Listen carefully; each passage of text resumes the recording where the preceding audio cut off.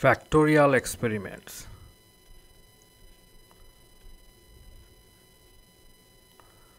Factorial design of experiments. Oftentimes we are interested in looking at the effects of many variables. Think about that. We were interested in looking at the effect of some variables like temperature, comfort, humidity, environment, the office layout, things like that on the performance of the workers. So when there are exhaustive lists of variables like A, B, C, D, etc., and then how that impact their response variable Y. If that is the case, then oftentimes there all levels of A, let's say small letter A, is the A levels of A, and then B levels of the factor B, and then C levels of factor C, and D levels, and so on are used. Let me explain in using two variables only, and then we'll extend that for many variables. So in a factorial experiment, for example, if we are interested in only A and B factor, then A levels of A factor and B levels of factor B, then we need total A times B number of experiments to just complete one rep.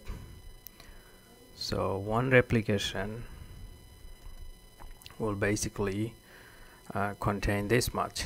Now, if we draw this in a graph, imagine that we are looking at two different variables, temperature 0 degree and then say 75 degrees, so two levels of temperature. Let's define that as a factor A, and then I got two levels of that A, and then I have humidity, for example 0% humidity, and then let's say 35% humidity, and that is my factor B, which is humidity, like that. So let's say I run this experiment and ask individuals, I set a room at 0% humidity and 0 degree, and then ask their comfort level from 0 to 10, 0 being the worst comfort situation and 10 is the best comfortable situation. So if I set the room at 0 and 0% humidity, it will be very uncomfortable. Let's say that I get a response of 0 or very close to 0, so let's say 0 comfort. So all this response, now I set the room at again that same percentage of humidity, but I raise the temperature now at 75 degree Fahrenheit, what I have here 0 degree Fahrenheit, and then I found a comfort level of, say, for example 5. So just increasing temperature, the temperature increases, the comfort increases to 5. Now let's say I don't increase the temperature, I only increase the humidity. Then say somebody just give me the comfort rating of 2. So the comfort rating only increases 2. Now I increase both temperature and humidity right here. Let's say then I get a number, say 9 out of 10, very comfortable. Now to see the effect of the variable A, so we can write the average effect. The average effect of A, we can write that this way.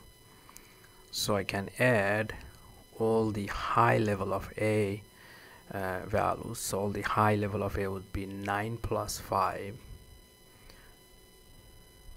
The average would be divided by 2 because I got two numbers, minus the average low level of A, which is 2 plus 0 divided by 2.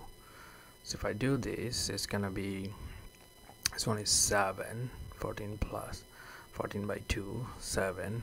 This one is 1. So the average effect of A is 6. So we call that main effect of A. Main effect of A is 6. Similarly, we can calculate the main effect of B. So the main effect of B, which is the B average effect, we can calculate the total B high values. So B high value is 2 and 9. So 2 plus 9 divided by 2 minus the average of B low, which is 5 plus 0. 5 plus 0 by 2. So this is 11 by 2, which is 5.5 minus 2.5 equal to, then it's gonna be 3.0. So that is the main effect of B. Main effect of B.